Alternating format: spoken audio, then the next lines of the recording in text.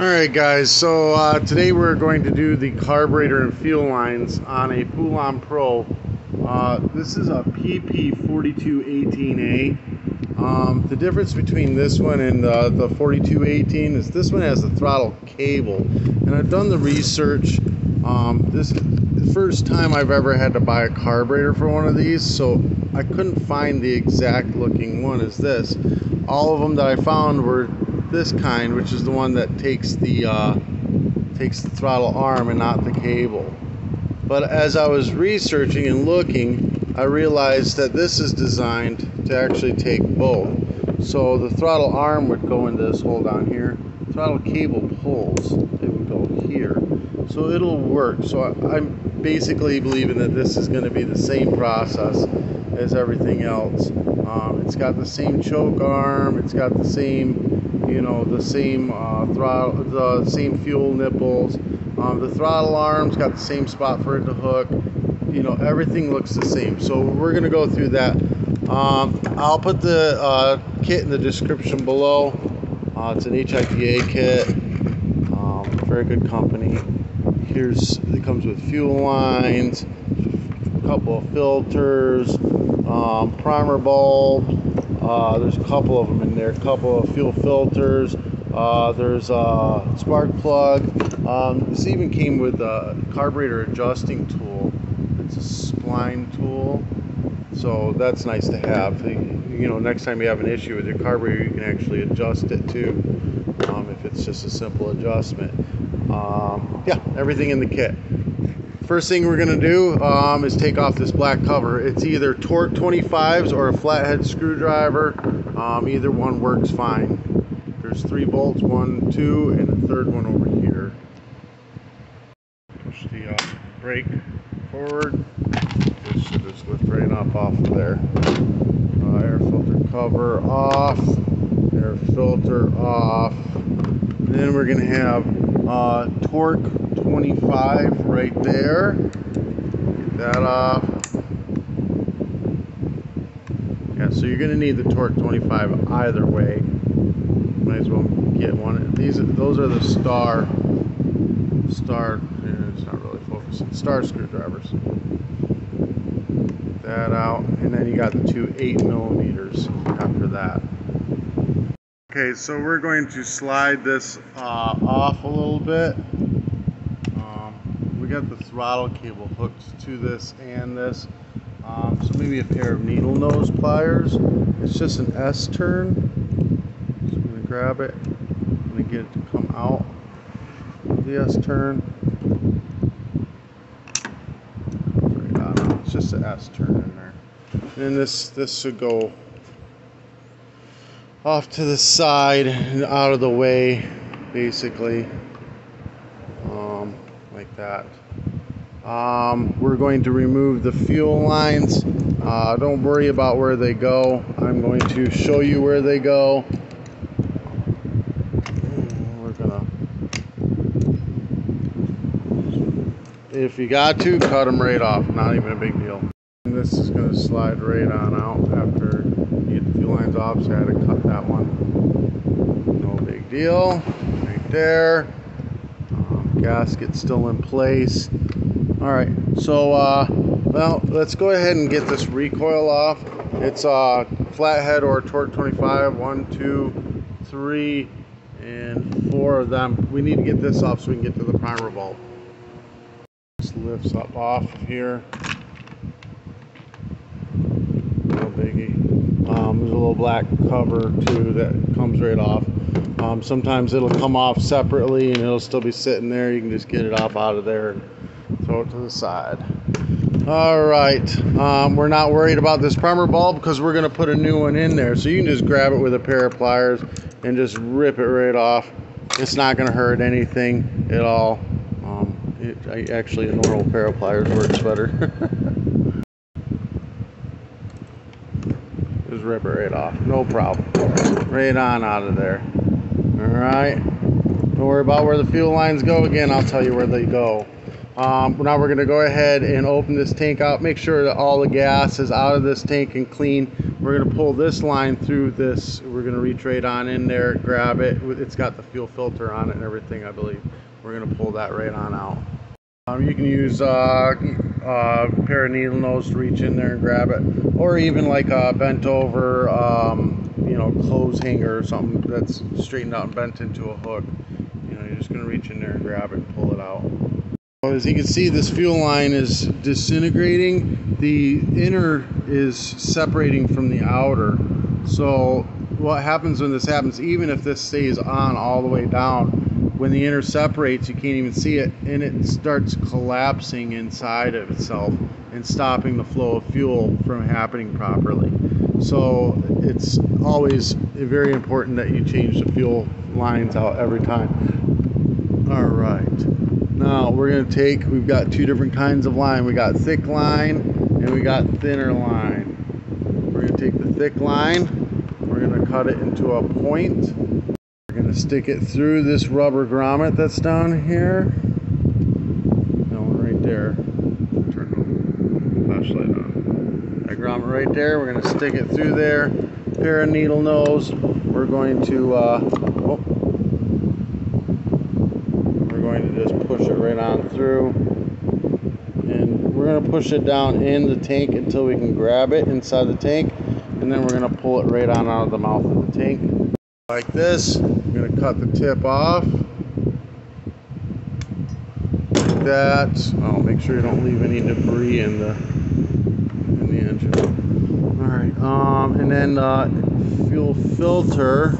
Got brand new ones. We're going to stab the fuel filter right on this line. Like that. We're going to stick this filter right back into the tank, and then we can pull out some of the extra line. And we want basically that fuel filter to be able to flop around in there, but it needs to be able to lay on the bottom of the tank as well. So that should be good. Oh, look at all this debris. We got to clean that out. Before we go any further, blow it all out with air, rinse it out with gas, whatever you got to do to get that all out. Just a quick burst of air cleans all that out of there. If you don't get that out, it can clog the filter, and then you know, the machine won't run, which is quite embarrassing as a mechanic when the machine comes back the next day because you missed a step. But things do happen. Nobody is perfect. All right, primer bulb. The short nipple is what goes to this line. So we're going to cut this line off around here and stab it on the short nipple. No, I'm wrong. I'm sorry. I'm wrong. Nothing goes on this. Nothing goes on this at all. This goes to the carburetor, not the primer bulb. Primer bulb pulls through the carburetor. So basically, the fuel pump side, which is this side here, the fuel line will go to, and then this will go to the short nipple. So the short nipple sucks. So when you push the button in, when you let it out, it pulls through here. So it pulls out of the tank, through the carburetor, out of here. So that's what we're gonna do. But all right, next line first before we get crazy here.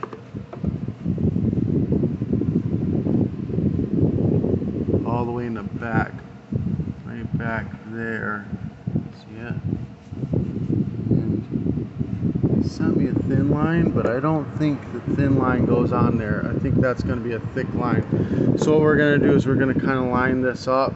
All right, so the fuel filter line is going to go to this side here. So we're just going to cut this to length to where it'll stab on that. Cut this into a point. Go ahead and pull this back out of the way. We're going to shove this down in this back notch. This is our return line, so that back hole there, we're going to shove it down in there, and we only need to get it in about an inch. Just like that, just in an inch, no filter, no nothing. It's just letting the gas go back in from the prime. Kind of like an overflow line or whatever. This, though, is going to go under the carburetor. It is going to go to the primer ball. It is going to the long nipple of the primer ball. Okay, wait a minute. Let's go through this. Let's get on the other side of this cable that's getting in our way. Get it out of the way. Get it under. God, man, Everything is such a pain in the butt. Look at that. So much fun. Alright, so we got that air. Alright, it's there, it's out of the way, just like that. We're going to cut it right around here and then stab it on the long nipple of the primer bulb. Just like that. Now the leftover fuel line, we're going to stab on the short nipple of the primer bulb. Again, this is suction. This is going to go to this side. Filter, which is this one here, that goes in this back, goes to this side with a single. Alright, now we've gotten that settled in. We're going to turn the short nipple down to face the bottom, and you see these two barb ends. Let's see if I can get levered on here. These two barb ends, we're going to push them in until they click, just like that. So the short nipple down, there's a little notch on it that has to be down.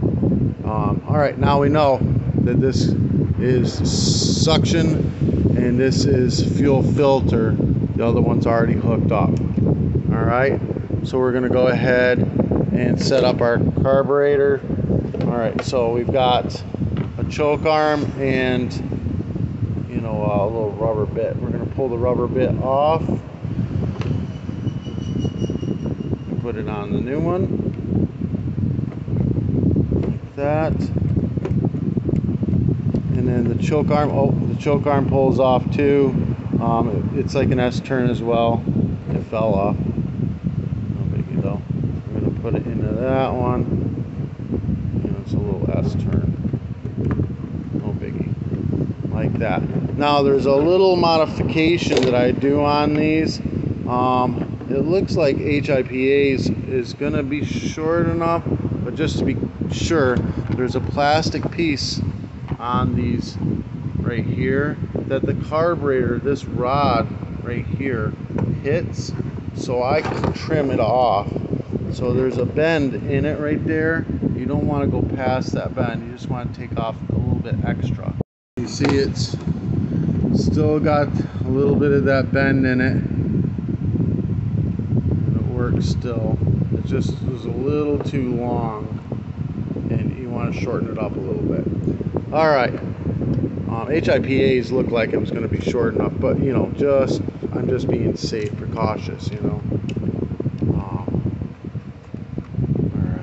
so now we're going to go ahead and, alright, let's see here. Suction is going to go around to this side to the bottom. We're going to cut it to length and stab it on that nipple on the bottom. Suction, but I meant the filter line. The filter line goes there. Alright, we're sitting in place here. We're going to cut suction now, the one that goes to the short nipple, to length, and we're going to stab it on there. Just like that. Alright, you can get any of the debris out of here. No biggie. Oh, the choke arm fell off. Make sure that's in. Like that. This is going to come across. Oh, you know what? This choke arm needs to be on the opposite side of that cable. It looks. So we get this over and then bring this over like that. So we got the choke arm on the other side of the cable. We're going to go ahead and get this S-turn cable for the throttle cable into the top hole. Just like that. Go just like that. Then we're going to maneuver this down, and line it up with the bolts. Line the choke arm. Sorry, I'm not looking at the right spot. Line the choke arm up.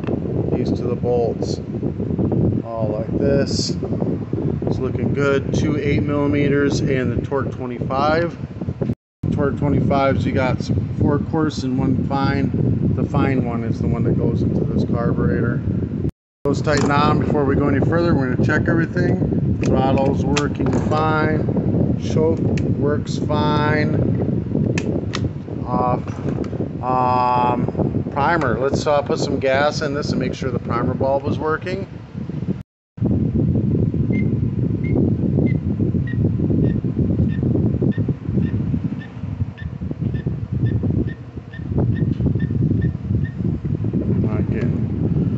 Fuel.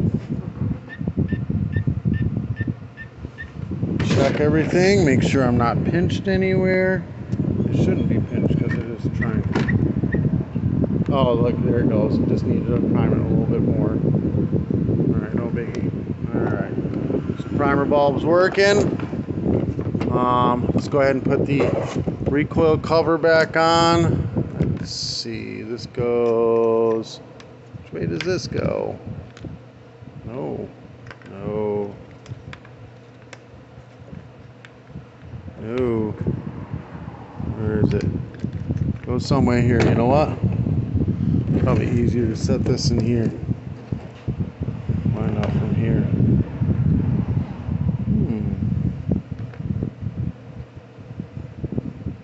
No. No. So wait a minute. It's got to go this way. Yes.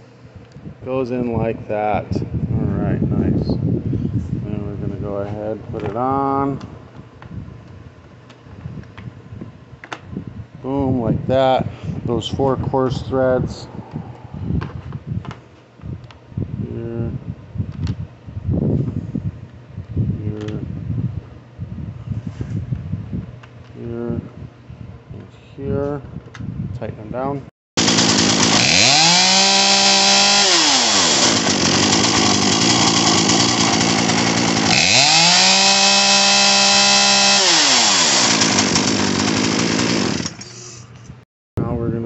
Push the brake back forward.